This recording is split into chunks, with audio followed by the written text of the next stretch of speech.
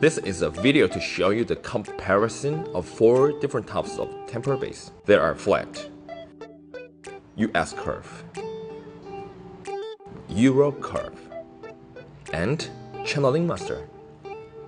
Let's take a look at the differences.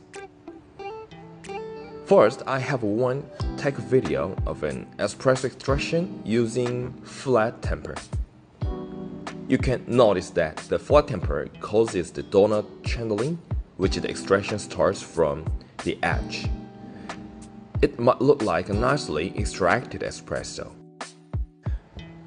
But by looking at the color of the crema being too brightened, which leads the substance on the outer edge to change abruptly. Next one is using a US curve temper. Let's see if it's different from the previous flat temper.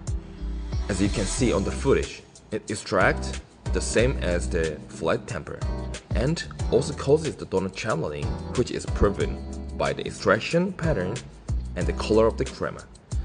The extraction starts from the edge, and the color of the crema quickly changes as the extraction proceeds. The third example is using Euro curve temper, which has the deepest curve. This is the footage of singer take a video of the extraction as well. With the different curve style change the result, we can easily recognize that the donut channeling phenomenon is also happening this time, because the extraction happens from the edge, and the color of the crema brightens quickly. Last but not least, let's use our channeling master. Will it show similar result? As you can see on the single take video, the channeling master's double head space and the base design on the edge of them causes the espresso extraction to be happening simultaneously. This time, the color of the crema slowly changes, which means the ingredients of the coffee are not rapidly changing.